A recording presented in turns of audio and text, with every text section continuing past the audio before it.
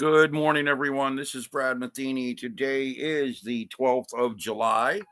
We are looking at a carryover pattern today. This is the continuation of the Plan Your Trade video. Love all the comments. Thank you, guys. I mean, most have been positive, and I got some news for you today because this carryover trigger may present a little bit of both the up and down swing we've seen recently. You can see we are still technically in a bullish trend.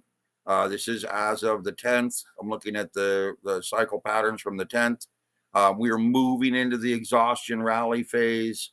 And if we come back over here and take a look at the patterns as applied through my expectation on the chart, I'm going to be very honest here. After yesterday's big breaking downward trigger, these upward numbers, ladies and gentlemen, this 568 to 570 level is still very valid to me. I've explained this to you over and over again, how price moves in legs.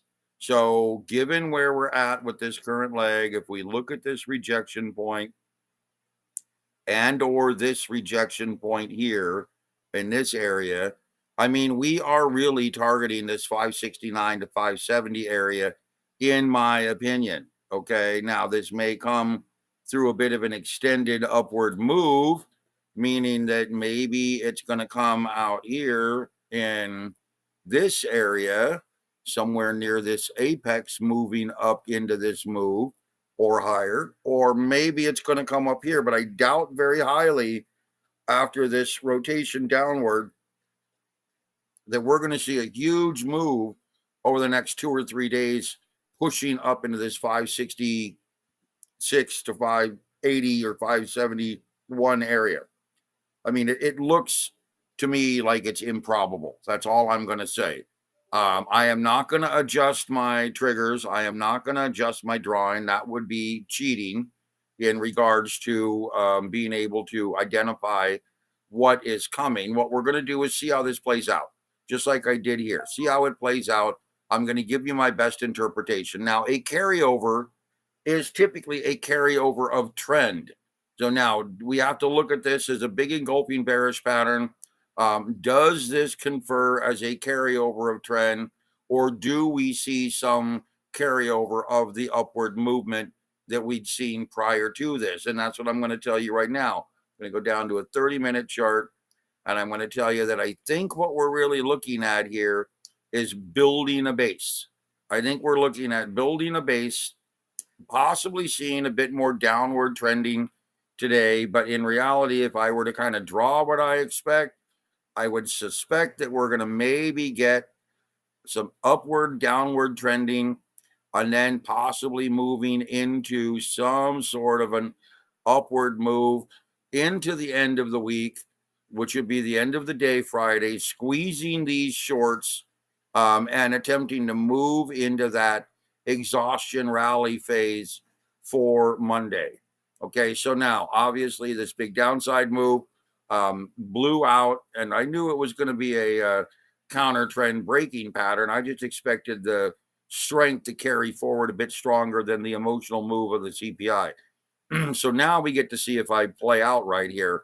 I do expect some downward trending, but remember, we're already at key levels of support. So let me show you this here and explain to you a little bit about why we're at these key levels of support. So this is a chart now that's going back very all the way into June. Okay, and we can see this consolidation through here. We can see this deep low, and as you can see here, I can draw this right across these levels, come right down to this rejection point here, and then I can very clearly identify support and resistance channels based on this area. And we have a massive support channel right here. We then, from this level here, let me highlight this level, from this low to this high up here yesterday, we have a major support level. Come on, right there. Right in that area. So now we come back in here, spread this out, and understand that we are currently below this support level. So this was a very important support level. Very important support level based on the move from here up. So we're below this level. If we do get rejection of this level, it's going to appear like this, moving back to the upside. If we get continuation of this level, meaning that that support level stays broken, then we are going to attempt to move down into this support level and potentially find support before we move back to the upside. Now, it won't be that long. Again, this is 30 minutes, so it'll be something like this, and then maybe back to the upside. So we really have to watch these two levels. We're in this nebulous area where we filled the gap right here. We're back down into this consolidation phase. You can almost see it right across here. So we're kind of in this area here, meaning that we've gotten back into this very tight range that was set up during the consolidation phase right through here on Monday and Tuesday. This was our consolidation range leading to our big breakout, leading to washing everything out. And now we're into this carryover phase. And like I said, I believe the carryover trend is going to continue to resolve to the upside. So again, not changing my analysis. I mean, I am giving you updated information. I am trying to provide you the best information I can. And again, I'm trying to predict what's going to happen over the next 8, 10, 12 hours.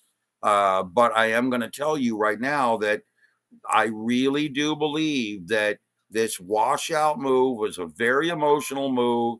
We're below critical support. We're above longer term major support. I believe we wash out and reject either in this area where we're at right now or a bit lower, and then continue to resolve back to the upside, maybe pushing us back into, if I carry this, maybe pushing us back into this area, 565, 570 before we get the breakdown, or maybe seeing some kind of a big move, but before we get the breakdown. But I think we're going to push again and attempt to maybe see new all-time highs if this level holds. It's got to be very important that this level has to reject. Rejection can be like this, or can be deeper, or can be just a rollover here. Sorry. But it has to reject. Okay. It has to reject in order for this outcome to come. If it fails to reject, then we're going to move down here into this support area and try to find support around 551, 552. Okay, guys, that's it for now. See you in a little bit with an update.